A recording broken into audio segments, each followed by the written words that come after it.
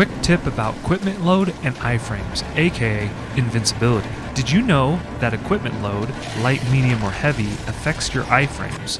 If you're interested in iframes, I wouldn't recommend heavy equipment load, only medium or light. Medium, 70% or less, is both slower and shorter distance than light, but you still have a decent amount of iframes.